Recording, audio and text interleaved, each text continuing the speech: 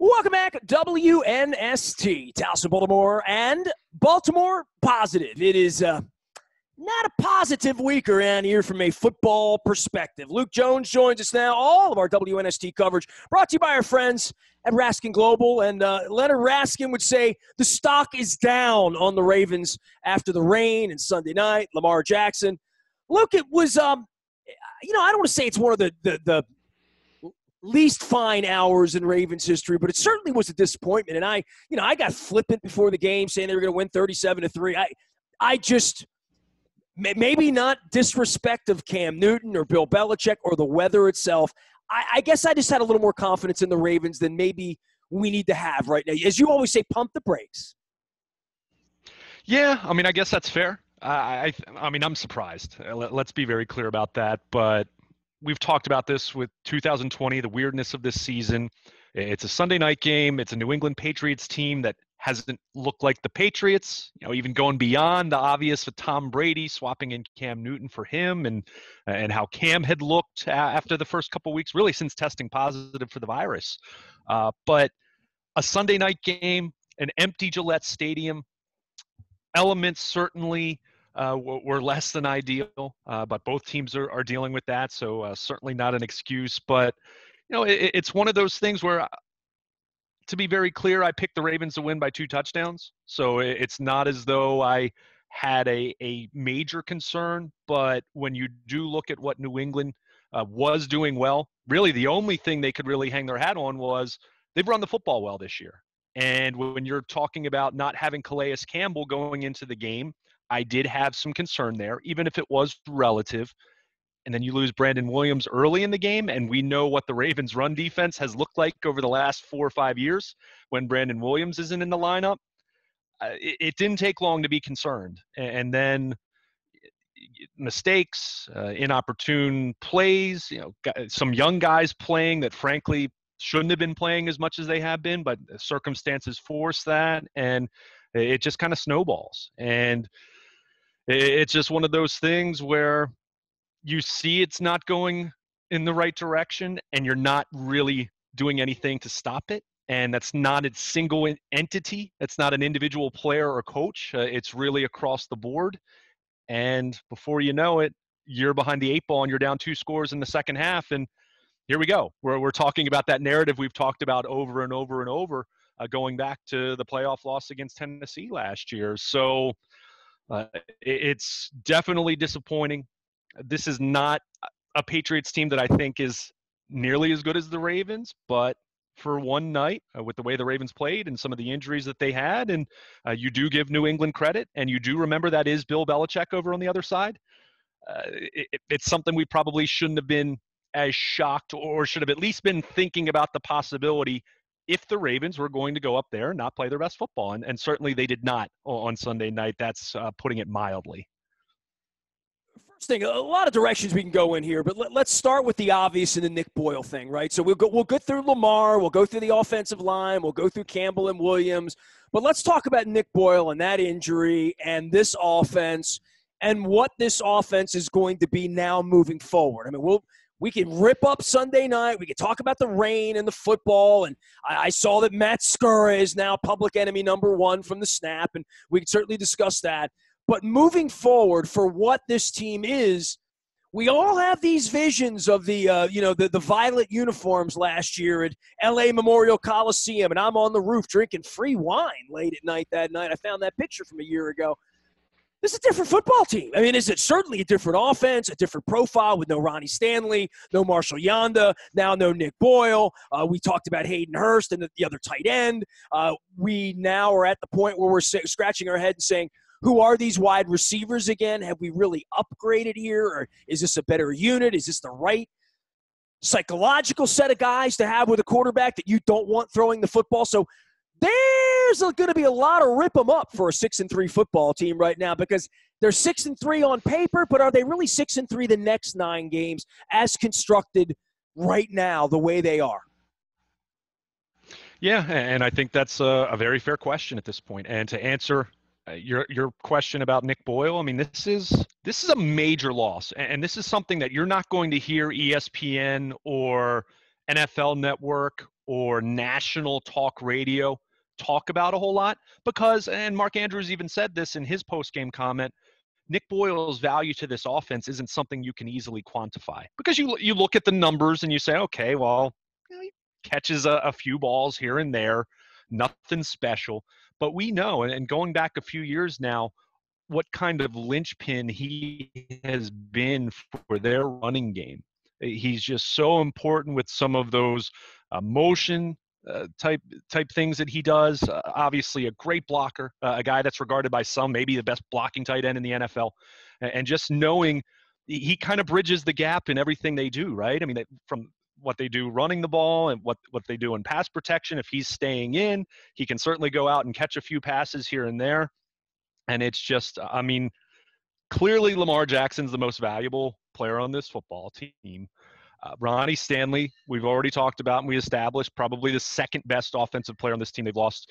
I'm not going to say Nick Boyle's the third best, but when you look at how valuable he is, when you look at how unique his skill set is, that is a really difficult thing to try to replace. And I know people will say, well, bring a tight end in. And I know Luke Wilson, former Seattle tight end, is someone that was on their workout list that they're planning to bring in, and potentially now you would think probably a decent likelihood that they'll sign him.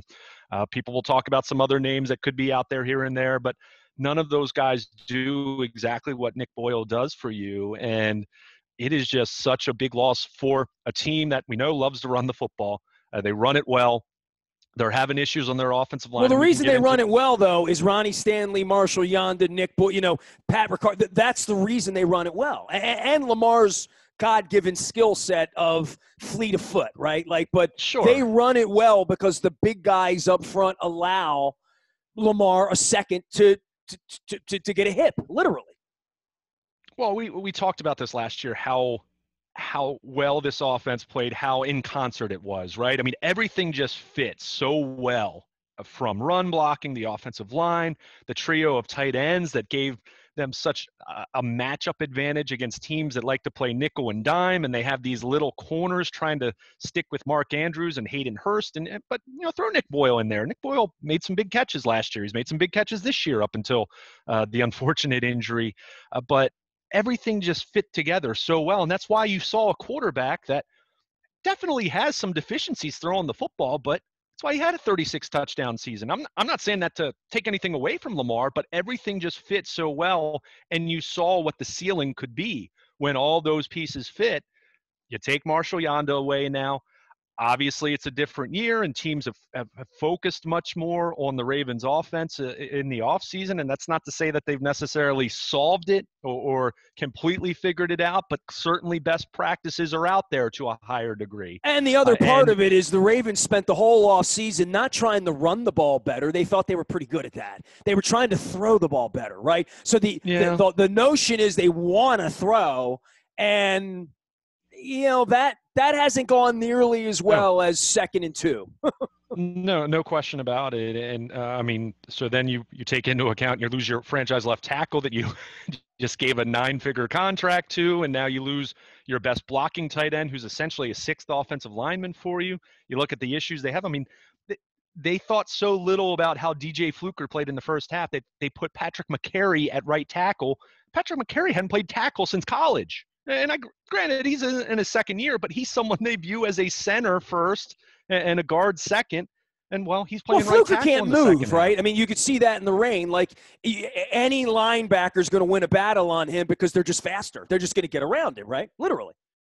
Well, and this is what we said in the aftermath of Ronnie Stanley's injury. I said, I think Orlando Brown Jr. can do a solid, respectable job at left tackle. My big question was, what does right tackle look like then? Because not only have you downgraded going from Stanley to Zeus, but on the right side, you've really downgraded going from Brown to DJ Fluker, who, let's face it, has been a guard since his 3rd year in the NFL. He's been in because the league. He failed to tackle. This is his 8th season.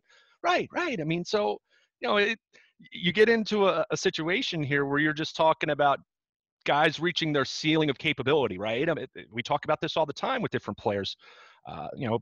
Marshall Yanda was a very capable right tackle, but he was an all-world Hall of Fame right guard. So, I mean, everyone has their limits that you reach, and and we can certainly talk about this on the other side of the ball when you subtract out Calais Campbell and then Brandon Williams, and you look at the guys you're depending on to play at that level. It's just not fair or realistic to expect them to not have some drop off there, and you saw that big time drop off. So, I mean, Well, the drop-off probably happens when you run the ball. I mean, it's one thing to say, well, our left tackle, he's the blind side and protecting the blind side of our quarterback who's going to throw the ball 35 to 45. That's not this offense. The right tackle is as important as the left tackle in this offense because of how balanced you want to be and how you want to run the ball right as well. And when you take Nick Boyle out, to your point, who is a sixth offensive lineman, but he's a moving sixth offensive lineman, right? And that is – I mean, they're devastated. I mean, they're literally devastated now from an offensive line perspective. And I think we've seen what Fluker, Macari, Skura, who's half sort of kind of injured, and all of that looks like at this point. It is very, very ordinary versus the extraordinary look that we got last year. I mean, it's largely a mess. Well, let's call a spade a spade.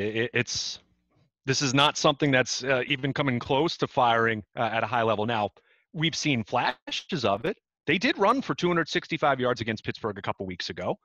They did have a really solid passing second half against Indianapolis, which, by the way, the Colts looked pretty darn good against Tennessee on Thursday night, so give them some credit. But we just haven't seen it. And we're not seeing it for 60 minutes. We're not seeing anything close to 60 minutes.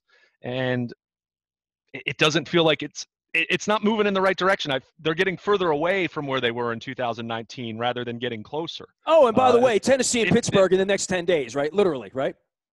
Well, there, yeah. I mean, and we'll get into that as far as the ramifications of not knowing what Brandon Williams' status is going to be. I mean, Calais Campbell, is he going to be back? I mean, he didn't practice at all last week. John Harbaugh ruled him out on Friday.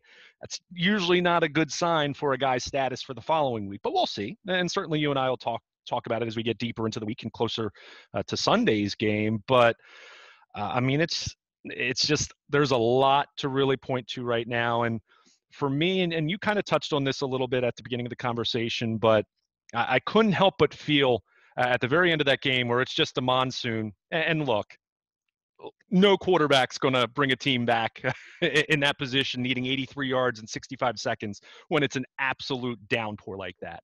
It could have been Peyton Manning in his prime or Tom Brady in his prime, and I'm guessing they're not doing it in that amount of time. I think if Harbaugh would have known how bad the weather was going to be in the last minute, he wouldn't have punted the ball away.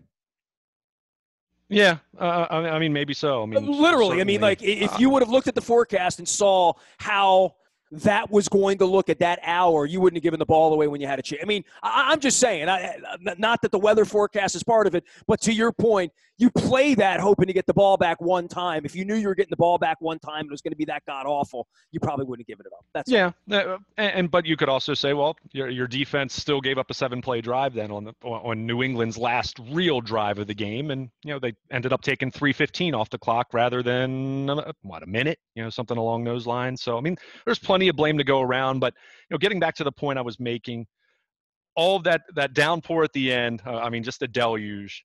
I couldn't help but feel it was almost fitting or inappropriate or appropriate in thinking that all of those ideas, that anticipation we've talked about all year, almost waiting for that light switch to turn on, right?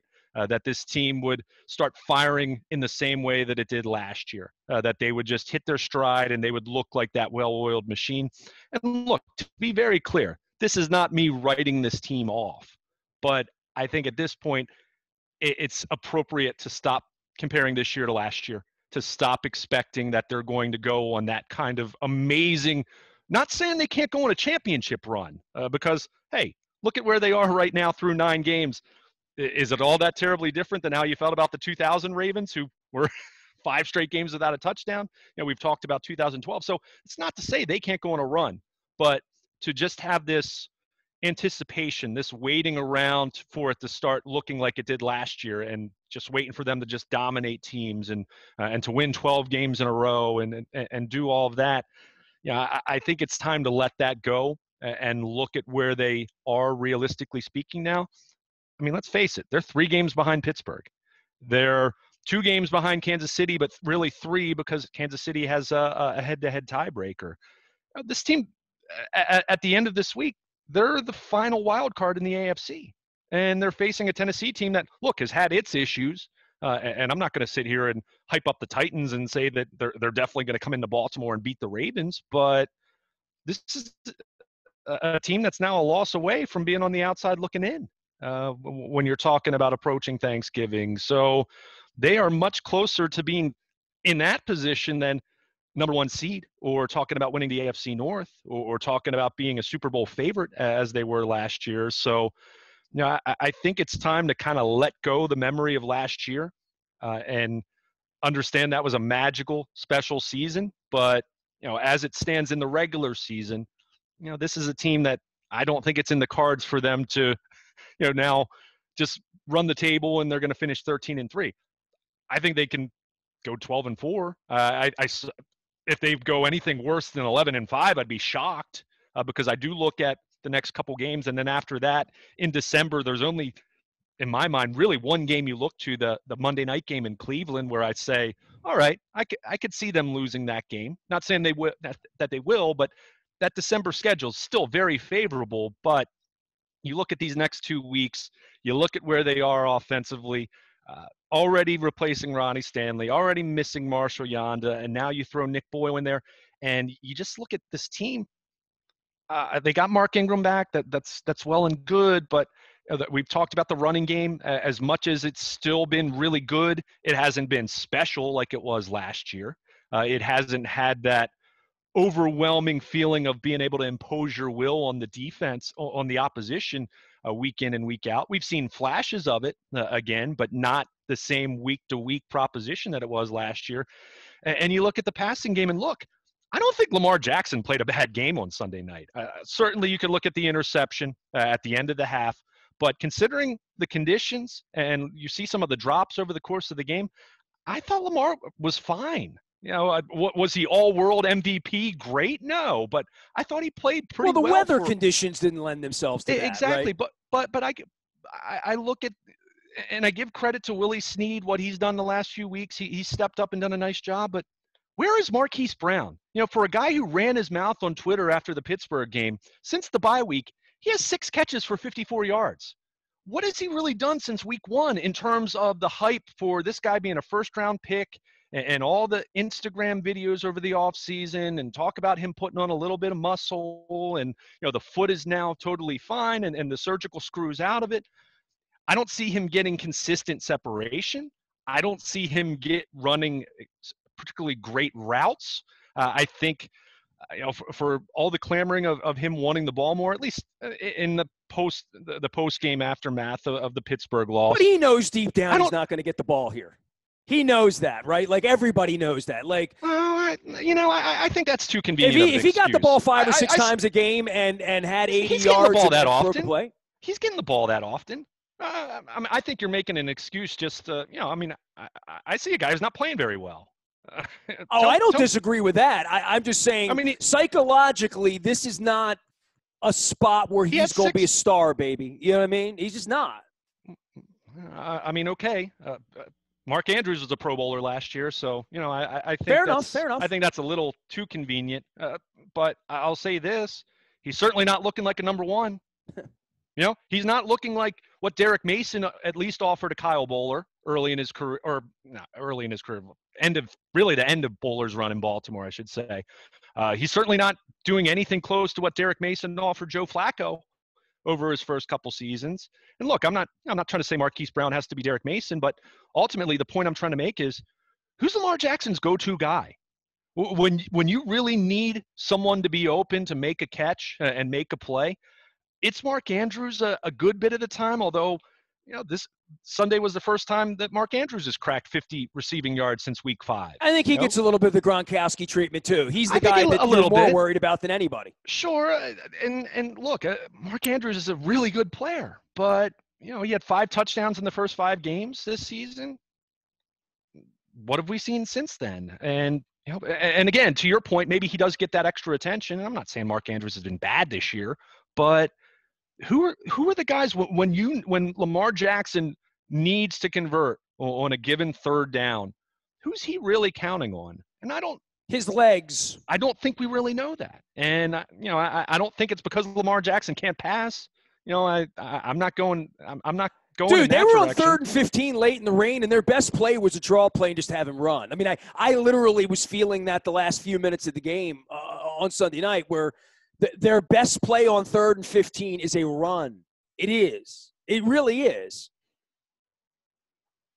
I mean, Lamar went 24-34 for 249 yards. Let's not act like he's, that this is Tommy Frazier running the option. Well, maybe it was wet at the end of the night, and that's the way I felt. I mean, when the weather deteriorated, I felt like 3rd and 15 on a pass wasn't going to happen. Yeah, I mean, if you're talking about the very end, I mean, at the very, very end, sure, but I'm talking about the fourth quarter. But okay.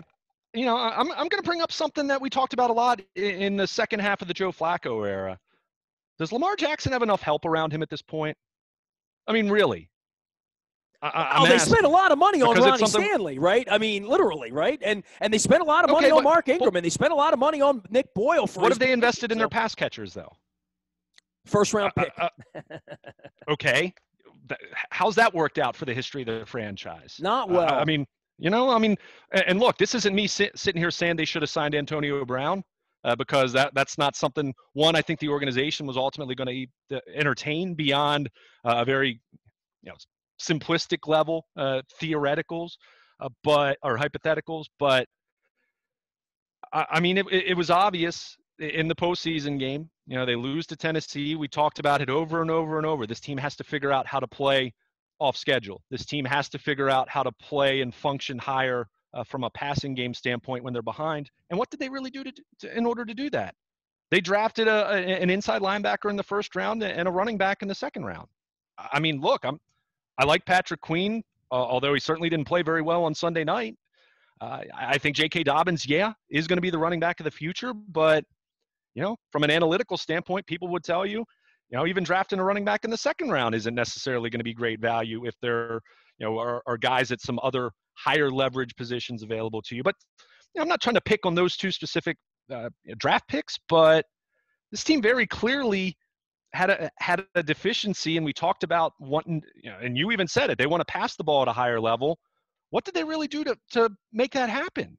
They got rid of one of the guys in tight end who had some separation, who actually was there to catch the ball. There you go. He was a little bit like, the more I think about like Darren Waller, right? And I know he had all sorts of issues, and God bless him out in Oakland or Las Vegas or wherever the hell they're playing this week. That sort of tight end who is a wide receiver, kind of more. That is, Graham, different guys that are built like that. Gronkowski's sort of that guy. I don't know that Mark Andrews really is, but Hayden Hurst is a better offensive weapon than Hollywood Brown is right now for this offense. And some of it's a little perplexing from the standpoint of, you saw how Marquise Brown played last year, knowing that he wasn't 100% with a foot. He was much lighter. And not only is he not taking a step forward, but it feels like he's regressed. He had the big week 1 against Cleveland. Remember, they threw the ball well, and everyone's saying, oh, Lamar's better than he was last year even. And, we haven't seen anything close to resembling that week 1 passing game since then. We've seen it in spurts, and that's not – again, I don't want to make this sound like Lamar has been terrible. He hasn't, and anyone who suggests otherwise is just being dumb, because he hasn't been terrible. But he hasn't been as efficient as he was last year, and some of that, as I was one of the first people to point out, there was going to be some regression to the mean because of just how historically efficient their passing game was last year. But I keep looking at it. Who are his real go-to guys in crunch time? Even Mark Andrews. He had another drop in the second half on Sunday night. We've seen him. He had 3 drops in the Kansas City game earlier this season. Even him, who looks like the biggest or the best example of a go-to guy that they have, even we've seen him drop passes in big spots. So again, there's a lot of frustration after a a Sunday night loss to a team that you're better than, and the Ravens are better than the Patriots. I still believe they're better than the Patriots. I give New England credit, but that you just look at that game and they're just, there's a lot of frustration because every time you kind of want to buy into them hitting their stride, they have a setback. A couple weeks ago against Pittsburgh, it was, well, they outgained the Steelers by so much and they ran for 265 yards and they're on the right track. I mean, Lamar just can't turn the ball over, and that there was some validity to that. And we haven't seen games where Lamar turns the ball over 4 times very often at all. I mean, he takes care of the ball really well. But then last week, we see the offense completely sleepwalk through the first half. To their credit, they came alive in the second half, but you're hoping that second half is going to be a jump start for bigger and better things to come, and that didn't happen on Sunday night. And yeah, you can talk about the weather some. I'm not saying that's not a factor, but that New England defense has been garbage this year. They've been terrible against the run and the pass, and we didn't see the Ravens consistently be able to move the ball. And playing without Gilmore, by the way, still. Yeah, exactly. I mean, defensive player of the year, for goodness sake. So, but yet, we didn't see Marquise Brown getting separation on the outside. Certainly a bad interception thrown by Lamar Jackson in that spot, but part of that is Marquise Brown's 5'9". That's the kind of play you want to throw up to a DeAndre Hopkins, like Arizona was able to do in the final second. Just a phenomenal play. How do we not deal for him? Now I'm just being a fan here. I'm being Monday morning. Hey, it was reported that that they were sniffing around there. Now, was Bill O'Brien going to trade Hopkins to someone else in the AFC, and especially at the the discount rate that he gave Arizona? Probably not. But boy, has anybody destroyed a franchise more than that dude, right? I mean, yeah, really. I hear people waking up like killing Eric, killing John, killing Ozzie, yes. Whatever, and I'm thinking to myself, dude, they're 6-3 and half their team's hurt. You know what I mean? If you were going to tell me they were going to play without Calais Campbell, without Brandon Williams, without Ronnie Stanley, without Nick Boyle, without Tavon Young early in the year, I'd say Jimmy Smith, no Jimmy Smith, LJ Ford. Yeah, I mean, look, as much as I just expressed what is sure to be received as frustration, especially looking at the pass catcher department. And look, I have to be consistent here. I beat him up for years about not giving Joe Flacco enough help. If you truly wanted your passing game to grow this year, you got to do better than Devin Duvernay and James Prochet. And look, Duvernay, again, we see him with the ball in his hands. That's still something I think can be fruitful for them over the next couple of years. So I'm not down on that pick. I am down on that being your biggest your biggest move, especially when you're talking about, as you mentioned, when you traded Hayden Hurst in turn. So, but to your point that you just made, and it's, look, the sky is not falling.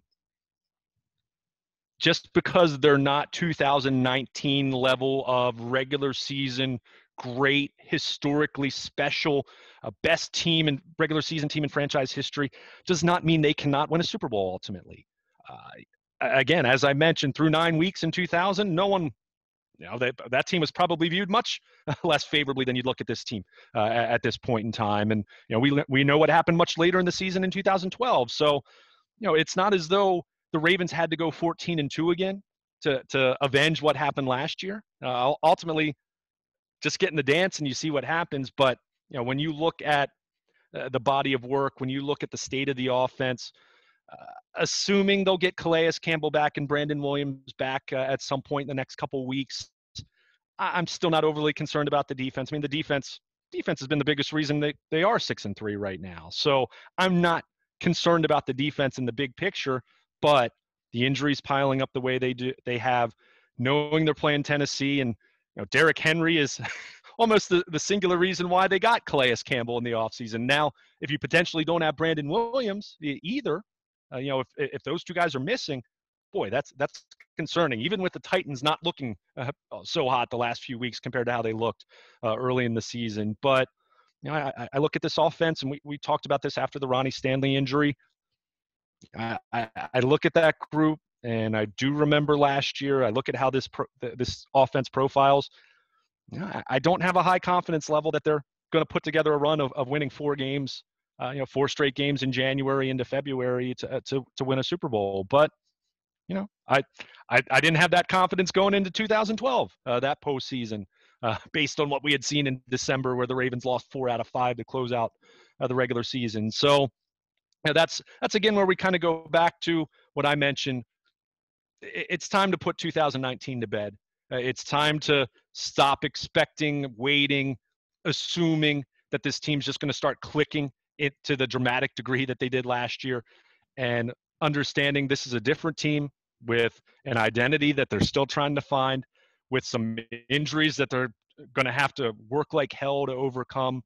But as I mentioned, the next 2 weeks, home against Tennessee, at Pittsburgh, assuming you win at least one of those, you're still on track to have a really good shot to go 12-4, which I picked them to go 12-4 before the season started. So even with some of these deficiencies and questions and injuries, they're still in a really strong position as it relates to that. And I'll also say this: there's one bye, there's one bye in the conference now.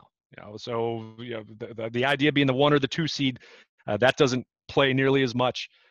Am I going to sit here and say that I think they have much of a chance to be the number 1 seed? No, I don't. I just think they're behind 2 great, or at least really good football teams. That's going to be tough to do that, given the fact that they have 7 games to go. But the home field advantage going on the road in the playoffs, what's that even going to be? I mean, is it even going to be on the road, or is it going to be a bubble somewhere? So some perspective, take a deep breath. It's frustrating. They're incredibly frustrated. The injuries are concerning, but I by no means acknowledging any of that is throwing in the towel on where they are, because, as you pointed out, 6-3 is still a pretty good place to be. Rough week around here, remembering the Titans and then looking at the Steelers and buying the turkey and wearing the mask and washing the hands. All of our WNST Baltimore Positive coverage brought to you by our friends at Raskin Global. I'm wearing the shirt. Leonard Raskin will be here a little later on in the week, as will Todd Schuler from damngoodlawyer.com and our friends at Blondell Miller Schuler. All of our sponsors make this happen. We have moved the entire platform from WNST.net over to BaltimorePositive.com. Lots of things, including 2 very, very interesting chats with our state senators, Ben Cardin and Chris Van Hollen, representing us in Washington, D.C. Mixing, matching, waiting for the Titans. We are WNST.net, AM 1570, Towson, Baltimore. We never stop talking Ravens residue, and Baltimore Positive.